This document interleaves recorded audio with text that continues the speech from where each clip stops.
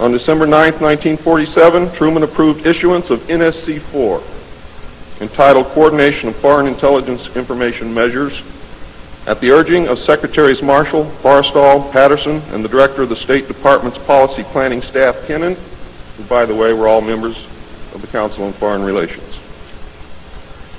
The Foreign and Military Intelligence Book 1, Final Report of the Select Committee to Study Governmental Operations with Respect to Intelligence Activities, United States Senate, 94th Congress, Second Session, Report number 94-755, April 26, 1976, page 49 states, this directive empowered the Secretary of State to coordinate overseas information activities designed to counter communism.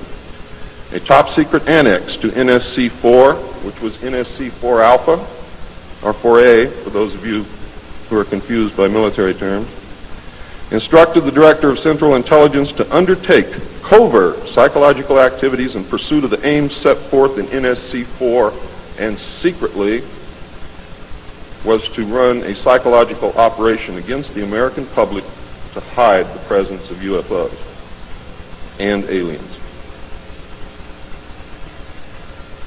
The initial authority given the CIA for covert operations under NSC-4A did not establish formal procedures for either coordinating or approving these operations.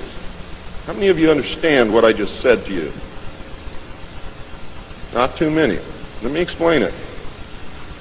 What this means, the initial authority given the CIA for covert operations under NSC-4 Alpha did not establish formal procedures for either coordinating or approving these operations. That means they had to answer to no one. It means go do what you got to do. Don't bring any dirt back here, because we don't want to see it. Just get the job done. Don't ask anybody. Don't report to anybody. That's exactly what it means. It simply directed the DCI, which is the Director of Central Intelligence, to undertake covert actions and to ensure, through liaison with state and defense, that the resulting operations were consistent with American policy. The only guideline was that it was consistent with American policy. Later, NSC 10-1 and NSC 10-2 were to supersede NSC 4 and NSC 4A, and NSC 10/1 was to establish the Office of Policy Coordination, or the OPC. It was chartered to carry out an expanded program of covert activities. It was directly responsible for the alien task projects, and it was the direct forerunner of MJ-12. NSC 10-1 and 10-2 validated illegal and extra-legal practices and procedures as being agreeable to the national security leadership. The reaction, of course, was very swift. In the eyes of the intelligence community, no holes were barred. Under NSC 10-1, an executive coordination group was established to review but not approve covert project proposals. Why? Because if you've ever read or known anything about President Truman, he was a mean little guy, and he didn't believe in trusting everybody else to do the right thing, and he kept the power solidly in his hands. He did not give it to anyone.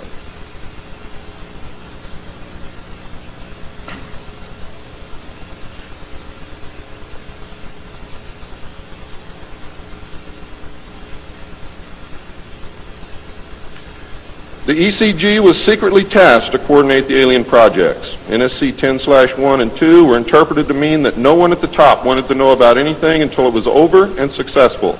These actions established a buffer between the president and the information, and it's important that you understand this because it's important later. It was intended that this buffer serve as a means for the president to deny knowledge if leaks divulged the true state of affairs. That is to prevent the collapse of the government. If the president can stand up and say, I didn't know about it, the government can survive. If the president cannot say that, then you have a very, very dangerous situation indeed. The buffer was used in later years for the purpose of effectively isolating succeeding presidents from any knowledge of the alien presence other than what the secret government and the intelligence community wanted them to know. NSC 10-2 established a study panel which met secretly and was made up of the scientific minds of the day and may very well have included some of those names which are on the fraudulent document known as Majestic 12 or the Eisenhower briefing document, which is in reality a contingency plan to lead you right through the Rose Garden.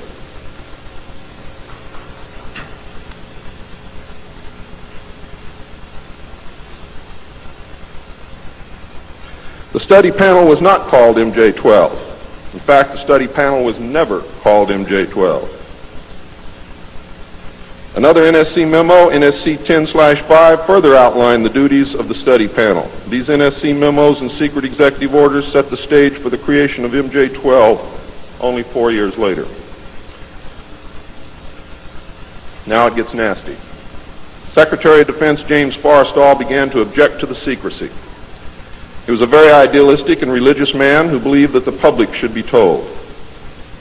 When he began to talk to leaders of the opposition party and leaders of the Congress about the alien problem, he was asked, which is a polite way of saying you're fired, to resign by Truman.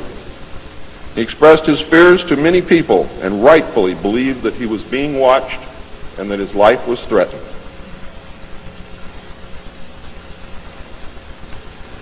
This was interpreted by those who were ignorant of the facts as paranoia, because most people had no knowledge of what was really going on.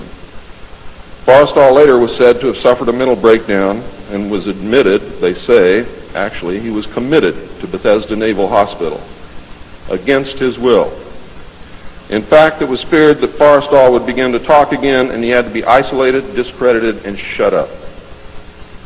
Sometime in the early morning of May 22nd, 1949, agents of the CIA tied a sheet around his neck, fastened the other end to a fixture in his room, and threw James Forrestal out the window. The sheet tore, and he plummeted to his death, and he became one of the first victims of the cover-up. The live alien that had been taken from the 1949 Roswell crash was called EB. It was short for extraterrestrial biological entity, and all aliens are not called EB. EB had a tendency to lie, and for over a year would give only the desired answers to questions asked. Those questions which would have resulted in an undesirable answer went unanswered. At some point during the second year of captivity, he began to open up, and the information derived from EB was startling, to say the least. And this compilation of his revelations became the foundation of what would later be finished, called the Yellow Book. Photographs were taken of EB, which among others, I and Bill English were to view years later in Grudge 13. Why do they keep the aliens in a Faraday-shielded environment? Because they have a tendency to disappear right through walls. And if you can prevent the transmission of electromagnetic energy, you can stop them from doing it.